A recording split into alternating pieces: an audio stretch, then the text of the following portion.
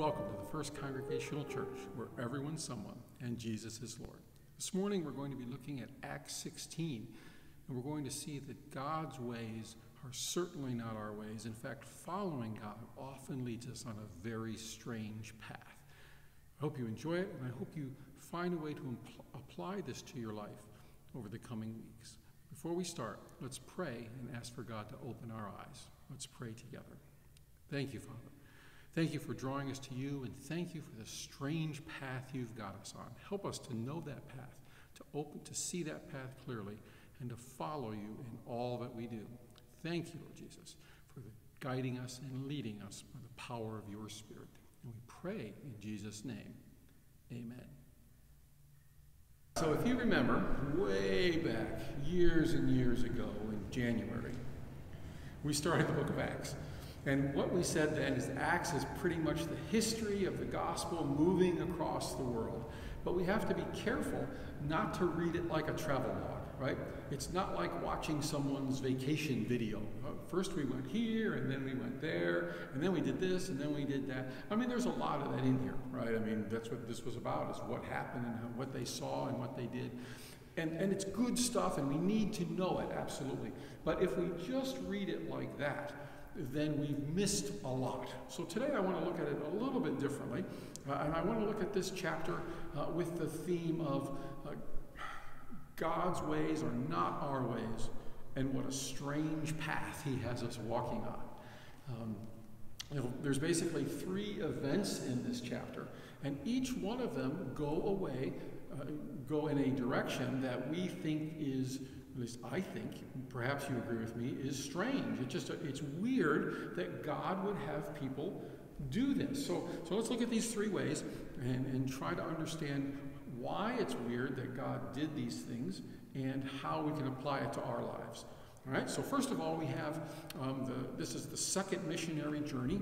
You can see on the map up there, again, on the far right side is Syria, and then Antioch is the major city there. And Barnabas takes Mark, and he sails to Cyprus, and Paul takes Silas, and they go north up towards Tarsus. So that's where we are. And as Paul is going along, do you remember why they decided to go? Why are they making this journey? Barnabas one way and Paul the other. First of all, because they had a big fight and they were mad at one another, so they went different directions. But second of all, they wanted to bring the good news from the Jerusalem Council. Right? Remember that dotted line on your map up there? That is their travel back and forth to Jerusalem for the great Jerusalem Council that we talked about last week. And do you remember what they decided at the Jerusalem Council? They decided that you did not have to be circumcised or to keep the religious laws in order to be a Christian. Right? Hallelujah. The church rejoiced. Everybody was thrilled. We don't have to do these things anymore. And so the first thing then we see during this journey is Paul in chapter 16. He meets this guy Timothy, and Timothy becomes a strong supporter and a follower. And so in verse 3, it says, Paul wanted Timothy to accompany him, and he took him and circumcised him because of the Jews that were in those places, for they all knew that his father was a Greek. So this great, joyful council that said you don't have to be circumcised anymore, the first thing Paul does is he circumcises Timothy. Is that strange? I think it's strange. I think it's really weird. Fortunately, it tells us why he did it. He did it because the people who they were going to be ministering to knew that Timothy was half Jewish and half Greek.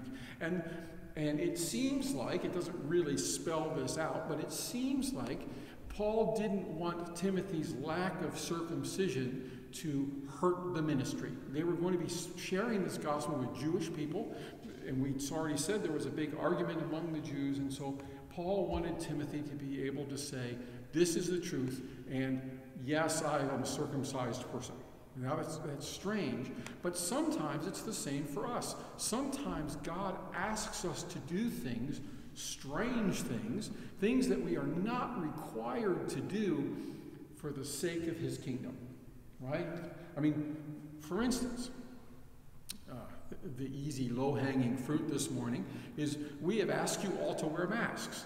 right? Now, you don't have to wear a mask out in the world today. Very few places are actually requiring them. But of course, it's a good thing to do, right? It's good for the other people, good for the people that you run into. And so, in some ways, the kingdom of God is the same way. We do things that are good for other people. We put aside our rights not to be circumcised in Timothy's case, or perhaps not to be baptized, or perhaps go to church at a different time that I would want to go, or sing a different kind of music, or wear a different kind of clothing, all these kind of religious things that we are willing to put aside for the sake of the gospel.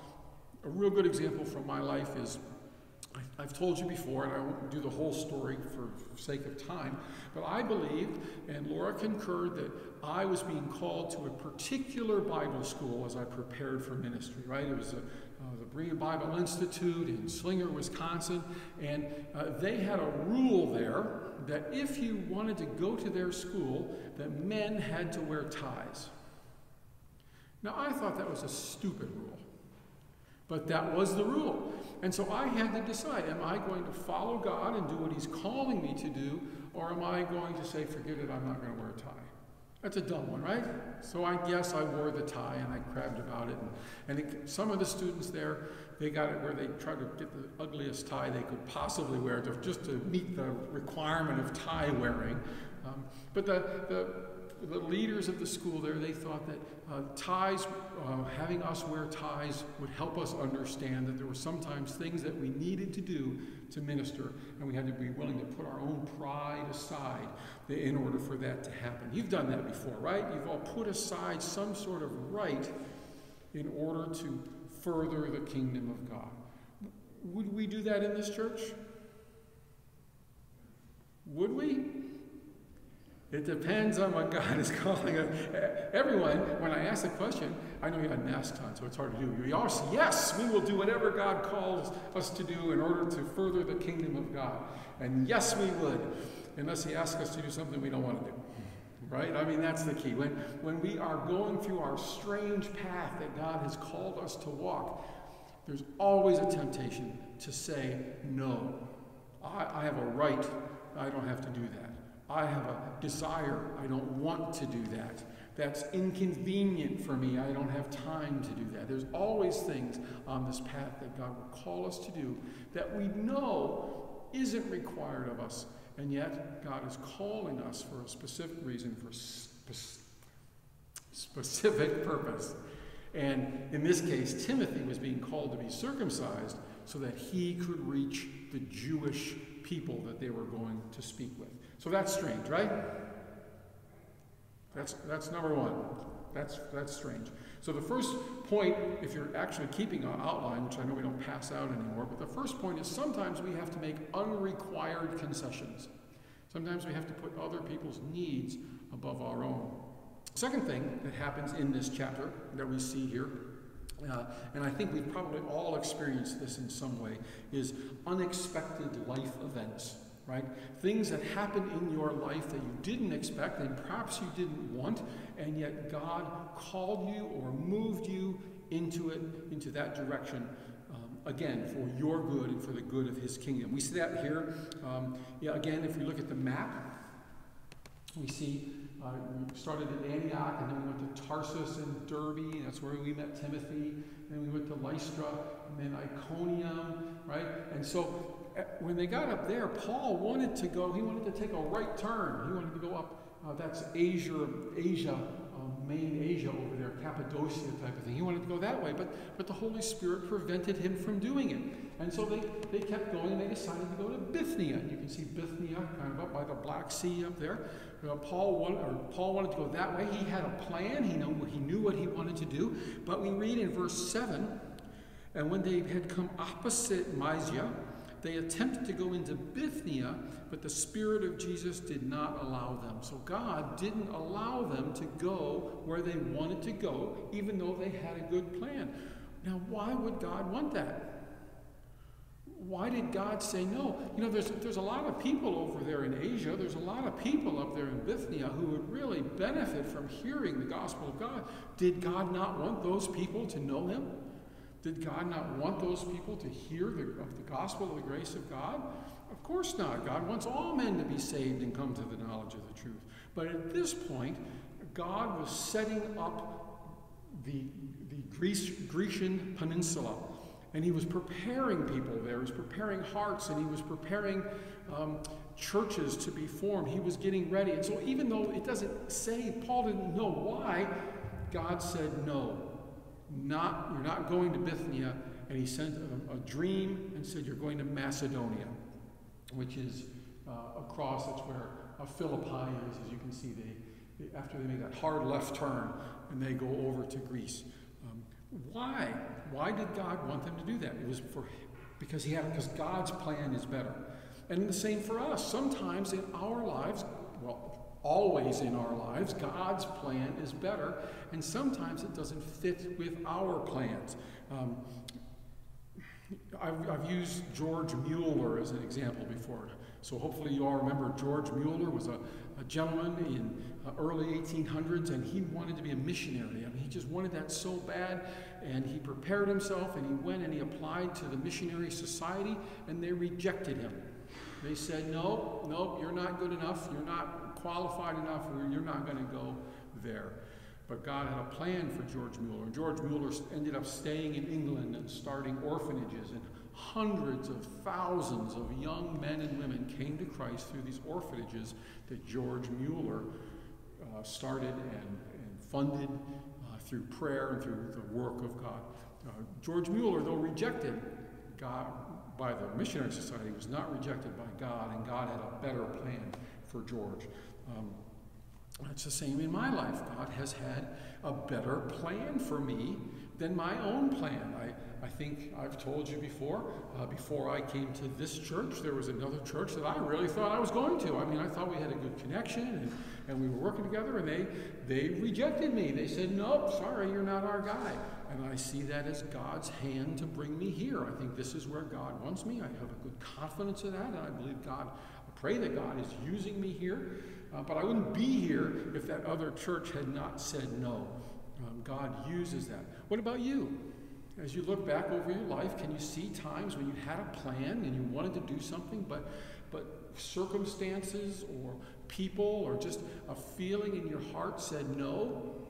God has a different plan for you. I bet we all can do that. I bet throughout our lives, every one of us has felt the directing hand of God, whether we acknowledged it as that or not. And there's a corollary, by the way, that goes with that, the fact that God is guiding us. And that is, not only has he said no or directed us in the past, it means that we can pretty much understand that he has us here for a reason today, that he has directed not just me, but you as well. Each of us are drawn into his purpose as we are trying to follow his plan. If we come before God seeking honestly to follow him, we can believe he will lead us. And I believe that each one of you here today are seeking God and trying to follow God's plan. So therefore, I can believe that you are right now where God wants you to be. And hopefully you're seeking to serve.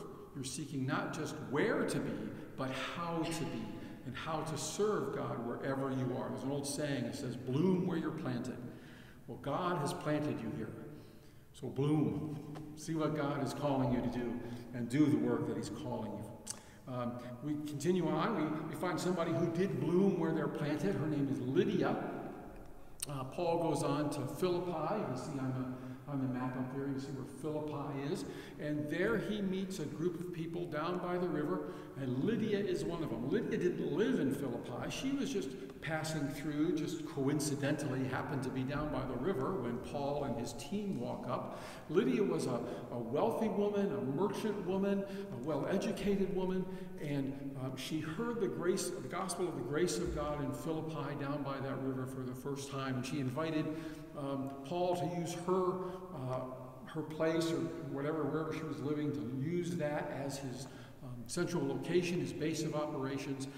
And so Paul begins to preach in Philippi. And by the way, you know, these names, you should connect them with the letters that we've been seeing and that we'll be seeing in the future. So Philippi was where the Philippians live. And so when you read the Philippians, that's how this church was formed.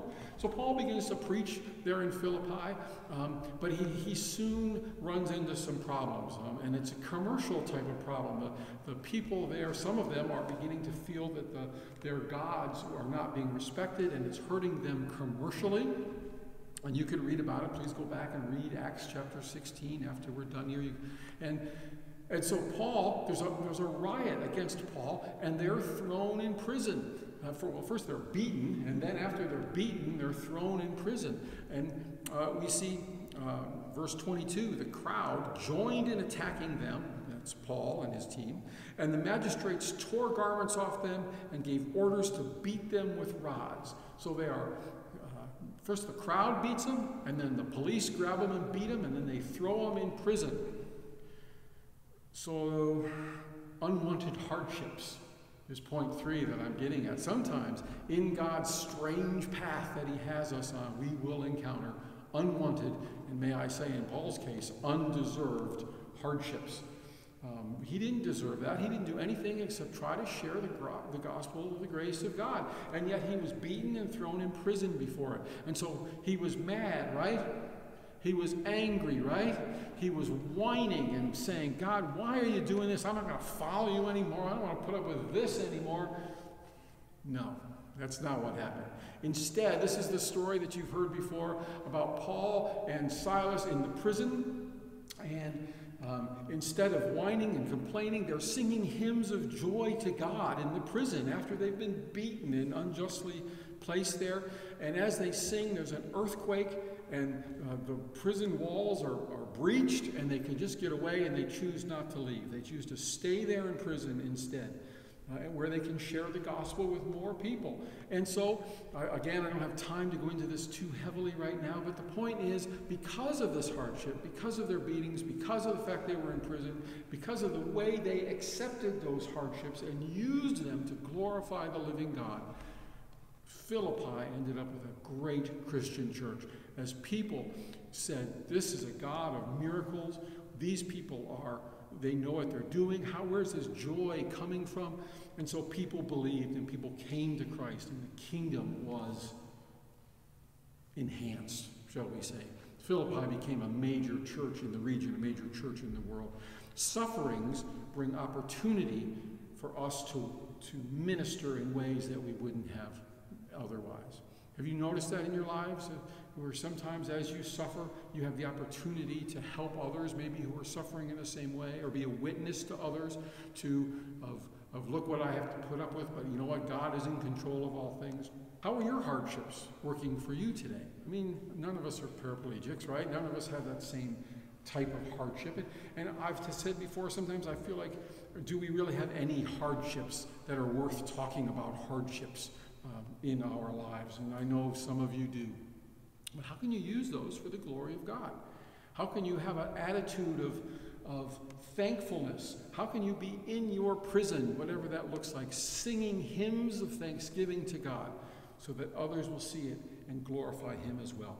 It's absolutely true that God's ways are not our ways.